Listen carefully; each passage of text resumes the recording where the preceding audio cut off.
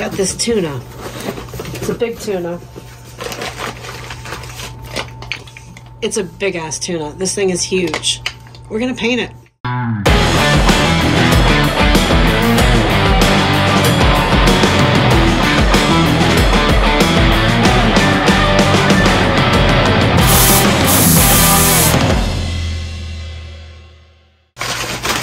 So this thing is way too big to put in helping hands clearing. There's just no way. It's heavy. I'm not sure how heavy. Maybe we should weigh it.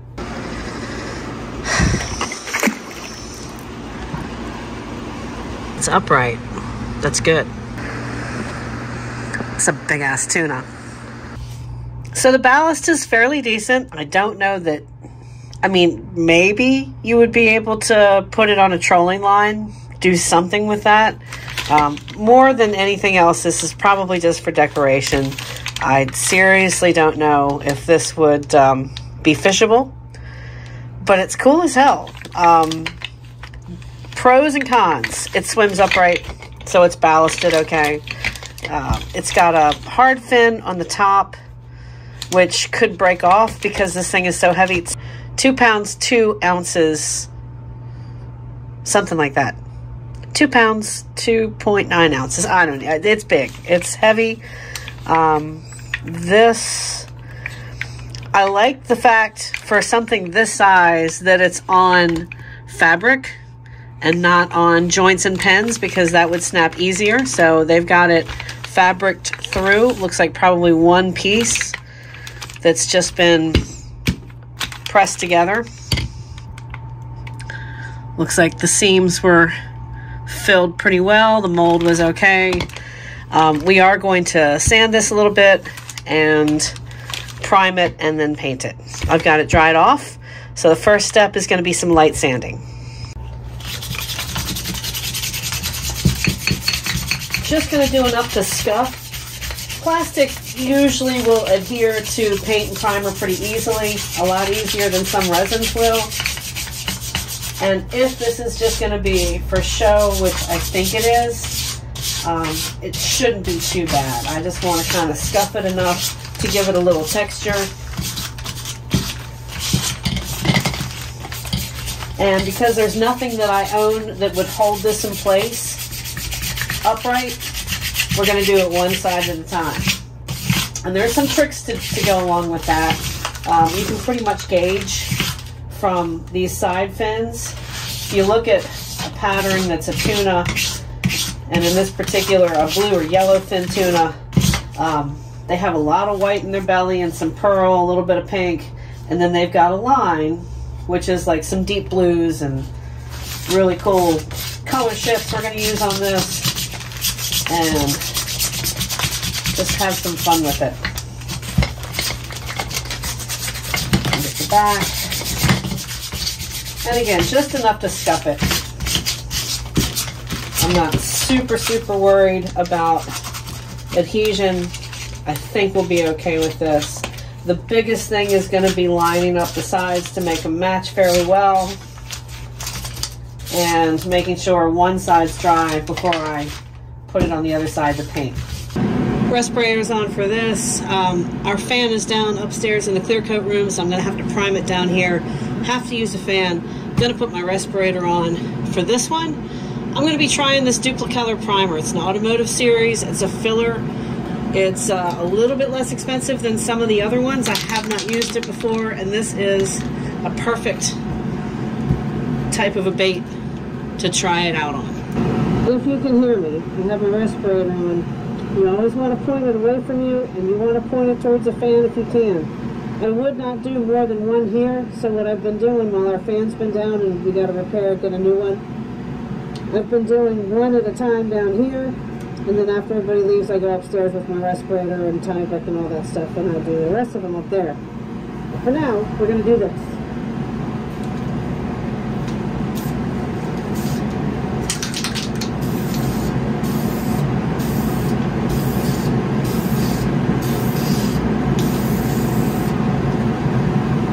Just want even strokes. Start before it and after it. Don't stop in the middle because you'll get a glob.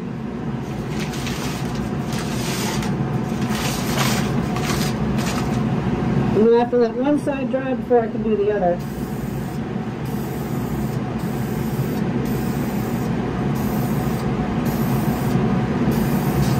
And just nice even coats.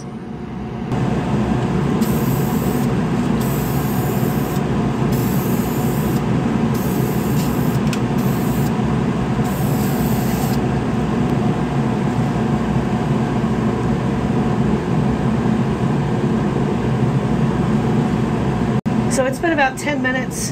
It's mostly dry to the touch, but it's a little bit tacky, so we're going to give it about 10 more minutes. This stuff is supposed to dry really, really fast. So far, it does. I usually like to let it dry naturally. I'm not going to heat set primer the way I would. When I say heat set, basically everybody knows it's just the air, but warm air does help.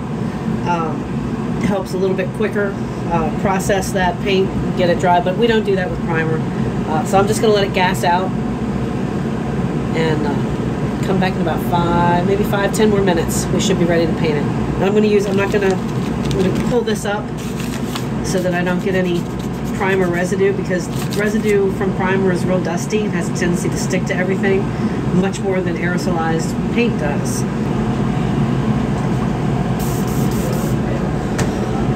Alright guys, the first thing that we're going to do today is get a white base on here.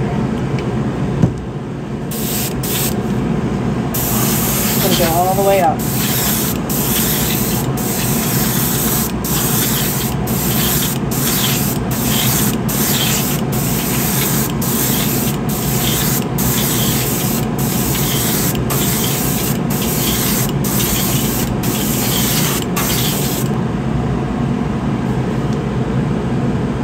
In order to give it some depth and to recognize that tuna are extremely flashy in the water, we're going to add just a little bit of chrome paint.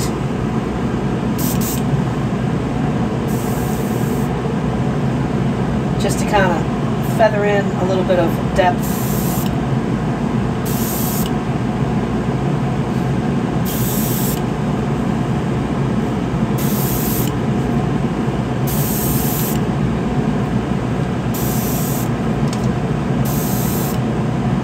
If you use an alcohol or metallic paint on top of a regular paint, make sure that your regular paint or whatever is underneath of the chrome is completely dry.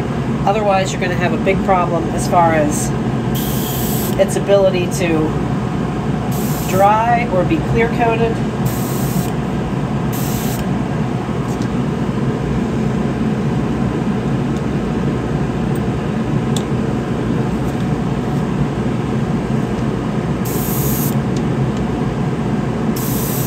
This is just a little Art Tools Mini FX.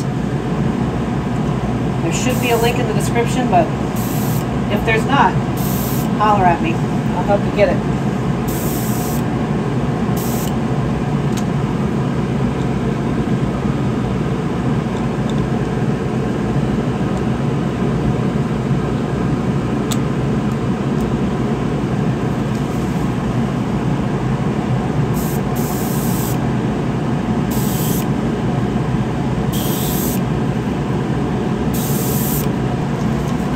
I don't know if you're really able to notice what I'm doing here, but I'm kind of making a line in this chrome just above where this fin's going to be. So I've pulled this paper down closer. I don't know if you can see right where the lateral line would be. I've kind of made a little bit of an indentation, or at least a shadow. And we're going to do that on the other side too. So it should come right from this part of the tail in the middle and the lateral line just above this pec fin into the face. And that's, if you do that on both sides, that's going to give you consistency, and it's going to help out a good bit on the back end of things.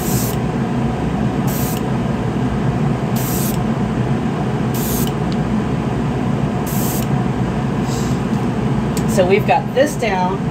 The next thing we're going to do is, I'm going to do one side at a time, so you guys are going to see a finished side before I flip it. If you have to do stuff like this, or if you have to do large things that you can really only do one side at a time for, like helping hands would be completely useless on something like this. Even if you have a cradle, This is just easier for me. But if you do stuff one side at a time, and you need to remember you're having a hard time figuring out the order of things, write it down. No harm, no foul. So this is the first time I'm giving you guys a top down. If you like this viewpoint and you can hear me, because I'm not mic'd up. So this is just me working with what I have in the studio right now, and not the GoPro. Because the GoPro, I don't know, we're gonna try something new. How's that? New for the holidays. If this is a view that you guys like seeing, then I'm going to continue to do this because it's pretty cool not to have to worry about whether I'm getting splatter back on the phone or on the cameras or on the GoPros. And it gives you a pretty good view. I think the lighting's okay. We'll check that in post-production. But yeah, let's kind of go with this.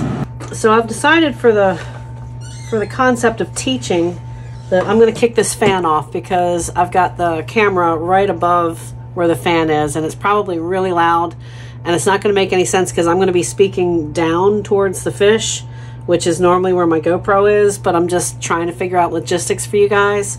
So just because we're doing one fish, not a whole run of things, I am not wearing my respirator and I do not have the fan on, but that's the extent. So once all of this goes away and we produce, then I go back into paint mode and all of that goes back on. So please make sure wear your respirator and use a fan.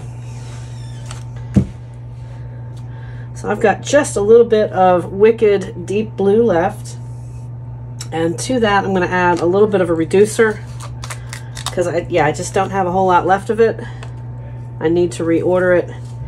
A lot of you guys ask me in different formats about how much I spend in replenishing paint. So on a monthly basis, I spend about $400 or $500. That's the workload that I have. And it's not always big stuff like this, although the more colors that I use a lot of, I do get bigger bottles because it's just more economical. But like stuff that I use once in a while, I don't use a whole lot of deep blue and stuff anymore. It's a little bit less. So depends on what my needs are. I shop at Blick, I shop Amazon. I just try to get the best deal wherever I can. The thing with Amazon that you have to worry about though is how long it's been sitting in their warehouse. There's certain things that I would recommend, certain things like hard tools like this where it just doesn't matter. But for paints and stuff, you really have to be careful. And we've also found with certain clear coats that we get from Amazon, we don't do that anymore because they just have a tendency to be sitting around the warehouses for too long a period of time for me to actually put my name behind signing off on selling you that from there. So just be careful. If you want a list of stuff, there's a video that I did a couple of years back that's pretty good about where I get what things from. And I can recycle that video or drop the link there for you too. So I've got a little reducer in this Wicked Deep Blue. I have a transparent medium gray that I'm going to be using on this. I already showed you the chrome, and it's really good chrome. I'm using it. Okay, so you guys have asked which chromes and what I'm doing. So there's a couple that I like right now. One is Crink, one is Spastics. This is a little more expensive than this. They're both fairly expensive in the way of chromes as that goes. And then for larger projects, we bring out the big guns. This is a Montana. This is an Italian Loop Pro Writing, but works very well for this stuff too. So I've got just a little bit of the medium gray in here, and I'm going to just make some random bruising patterns, freeform. Not going to use any kind of a stencil.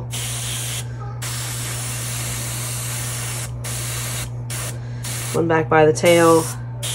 And I'm going to randomize that on the other side too. So again, you don't need to pay real particular attention to where you lay this down on the fish. Just get some basic bruising in there. And you're going to be covering a lot of this. So, and then I'm also going to darken this eye just where the eye is. And as we go through this video today, you are going to hear other people in the shop. This is a working shop. We're at Bullshad Swim Baits as always. That's where my shop is located these days. So I have no problem when other people come through and they need to conduct business, because they have to do that. So if you guys hear other people in the video today, it's totally cool. Put a few drops of this Injury Ochre yellow. It's like a mustard color in here.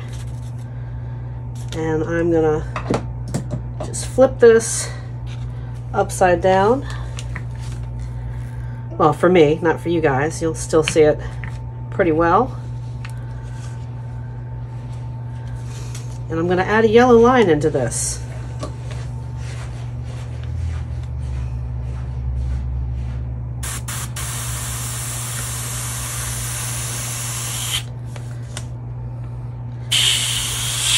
Using the same stencil that we used with the chrome,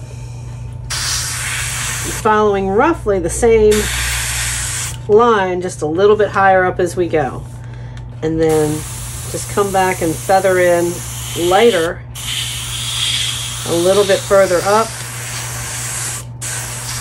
just to give it a little bit more definition. And then I'm going to come to just past the inside of that eye. And to this ochre yellow, I've got just a little bit of Liquitex gold, and I'm going to kind of spray that behind it and just a little bit above it. Now you're seeing this as above. To me it is as well, but if you're looking at it from my point of view, it's kind of below it, just the way the fish is, but you'll see what I'm doing in just a second. Don't need a whole lot of it.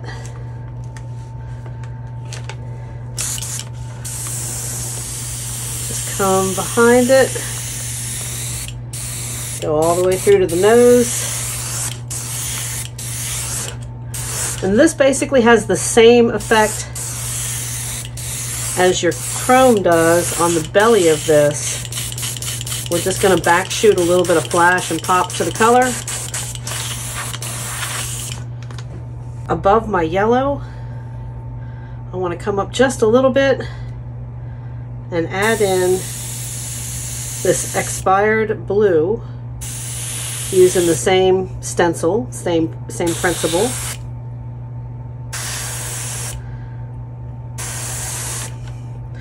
And then just kind of freehand back style up to the top.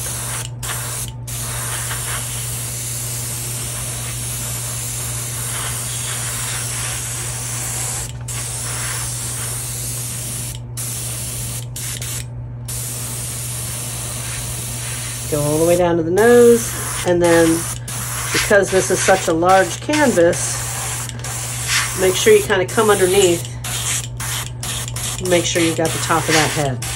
Now we are going to repaint these little pieces and the dorsal fin after we're finished the basic colors. This is an alcohol ink. I don't know if we're focused on that, but need to make sure that this is completely dry before we do it. But we're going to run this. Let's see how we think. Which side did I use? This side? Yep. Okay. I'm just going to come back over that.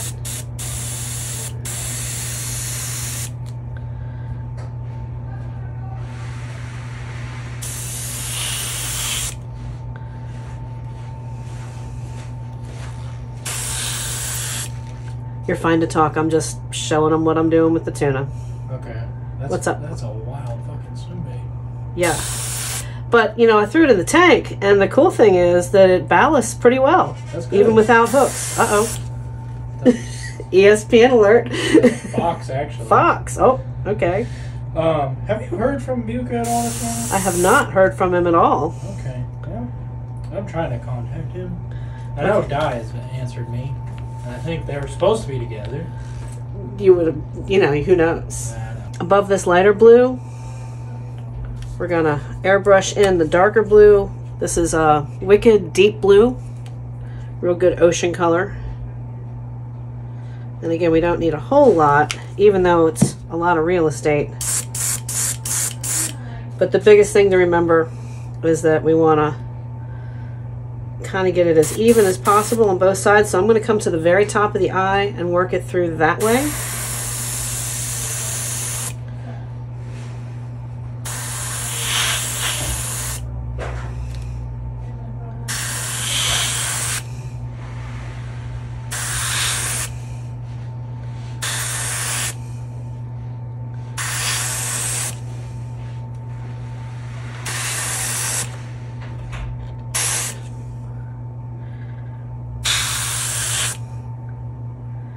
And then just come back and darken it a little bit more. Try and pay attention to where you set the stencil down. And as long as the stencil is pressed against there, you should get a pretty accurate area that you can work with. And then just come above the eye.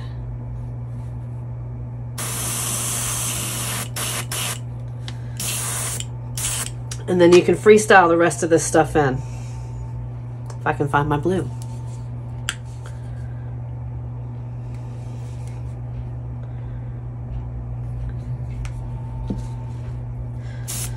Now it's starting to look like a tuna.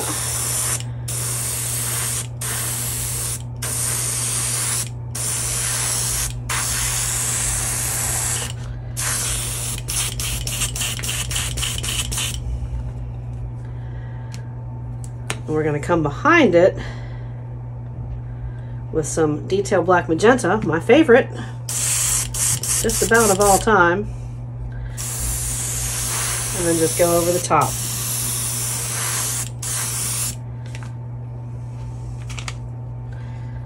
Maybe add in just a little depth to some of the sides here.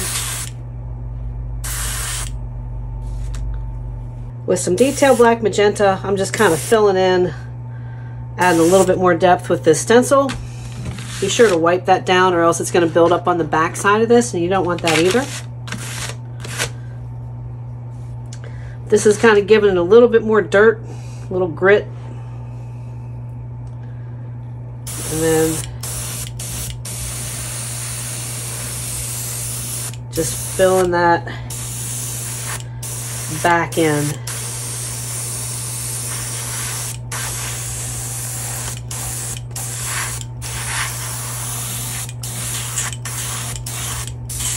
Just darken that up. Now if you notice on the picture you're playing along with, which is somewhere on maybe this side of the screen, not sure, but there's a little bit more bruising that goes on down here, and you can see some of the scales and scrapes and stuff that it's gotten in its life. See, tuna can fold their pectoral fins in, and it kind of streamlines them as they swim, so they're like a torpedo through the water. You'll see that line in there as well, so we can just grab a random piece of paper and get that in just a little bit.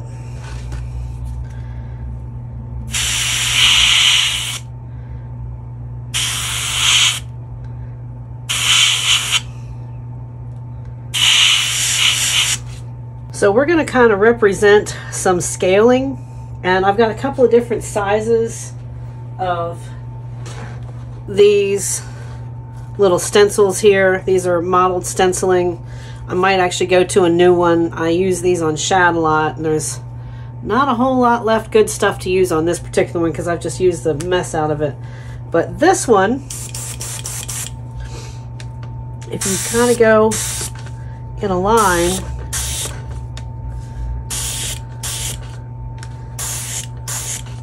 just randomly,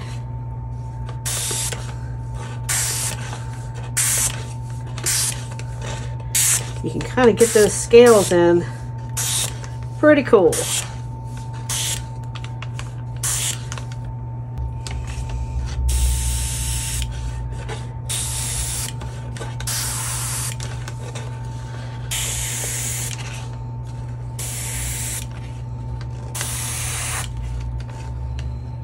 There we go. Just want to get as much accuracy and depth in as you possibly can. Make sure you dab these on whatever paper you're using underneath. And then you can kind of do a little darker bruising around the scaling. Don't want to go too crazy with it. You still want to be able to see your pattern. That's looking pretty decent.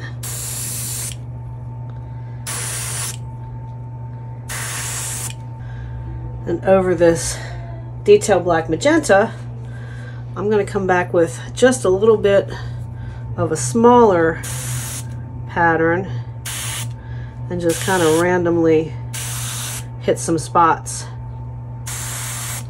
around the eye.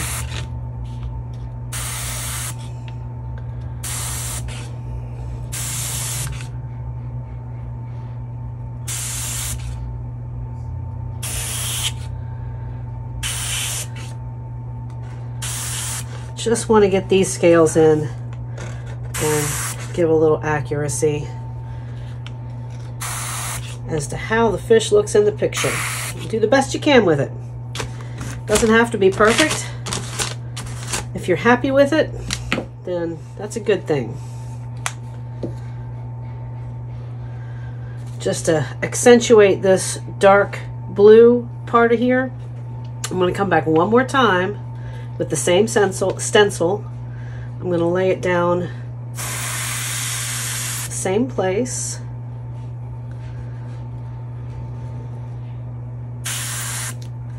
Just in a couple of spots. And get some dark shading in.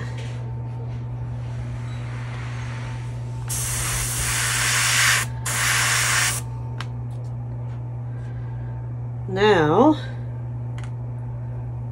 maybe hit just the inside of that eye socket one more time. And I think we might be good. Just kind of double check that we got everything we need in here.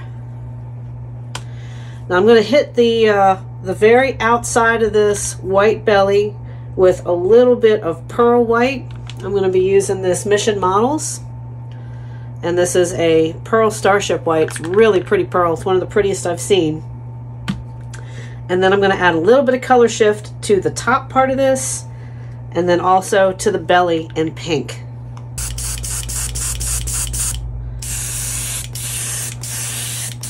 I still want to be able to see everything, so we just want to give it a light coat of this pearl white.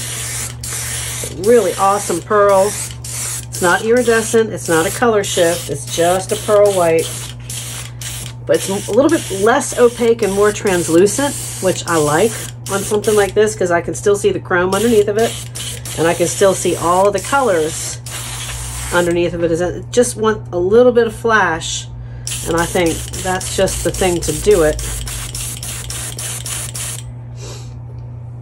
Now, next up, we've got this Vallejo color shifter. This is a red gold, but it's like just super pink. Don't need much.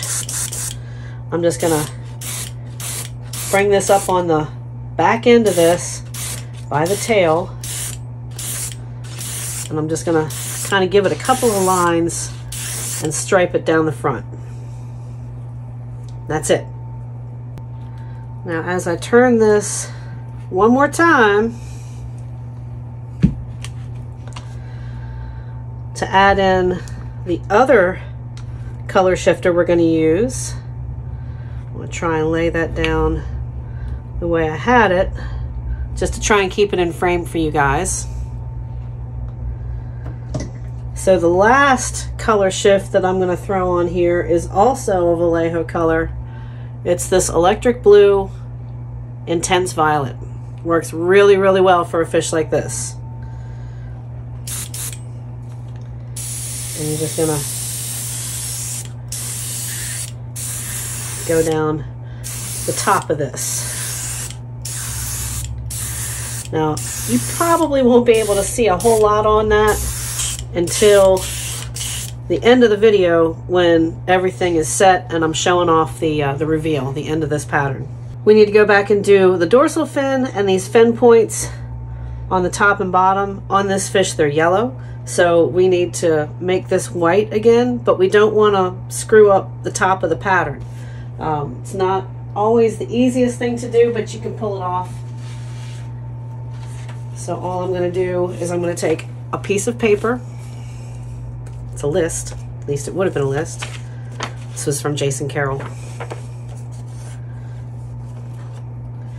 And I'm just going to bring this to the back of the fish and then aim straight down. And be very careful.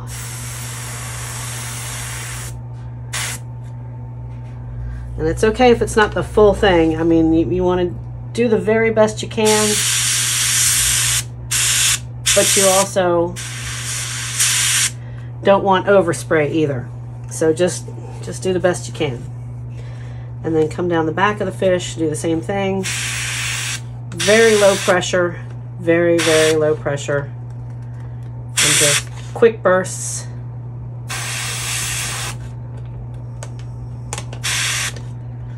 And try not to get it on the paint itself. Now you can come off of that once you've got the very bottom of it done and just grab the tips and then do the same thing down here. I'm going to aim away from the fish. It's not as critical on the belly because the belly is a lot lighter. You just want to hit that because we're going to turn it yellow. We're going to go back to our ochre yellow. We just need a couple of drops. We really don't need a whole lot at all on this. And then we're just going to very lightly and straight down. Don't push in towards the body of the fish at all.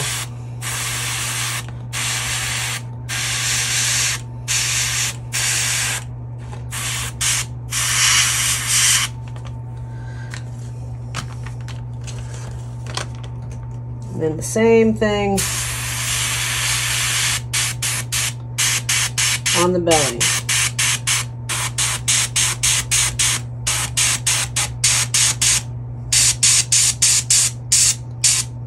There we go. Now we're going to add just a little bit of depth on one side of it and kind of shoot some black against here, because on the picture you can see that there is some black in there. Got some black loaded back in the cup. I'm just going to hit it from the side.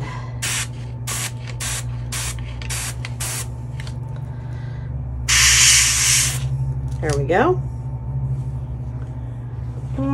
Yeah, we'll do this side too, but I gotta flip the fish so I can come at it from the right angle from where my airbrush is, because we want it to come down this side. So this is a little trickier because I don't want to hit the belly of the fish. Probably wouldn't be too bad, but still don't want to do it. There we go. Now we have a tuna. Pretty cool. This is one complete side of the tuna. The only thing that's missing is the eyes, and thank God he sent these because I don't have anything that's quite that big. I was excited. I've been trying to use these for a very long time, and they're awesome eyes. I think I got these off of Amazon too. Don't do a whole lot of saltwater builds, but these are just awesome. They're just not quite big enough. So thank you, Backwater, for sending along those eyes as well. So we're going to put them on. Hopefully my hat's not like over the whole thing. Apologies if this will be fun in post-production. with any luck, it's not that way. But our eye is on, getting happy. And this is one complete side of a tuna.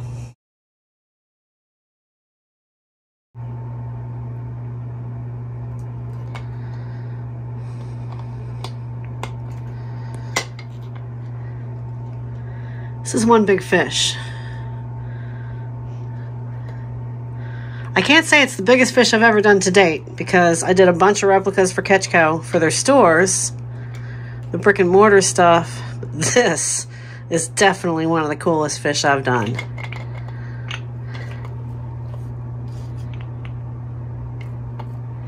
Hope you're happy with it, Bill. I had a blast painting it. Thanks so much for watching, guys. Cheers and happy casting from Jekyll Baits.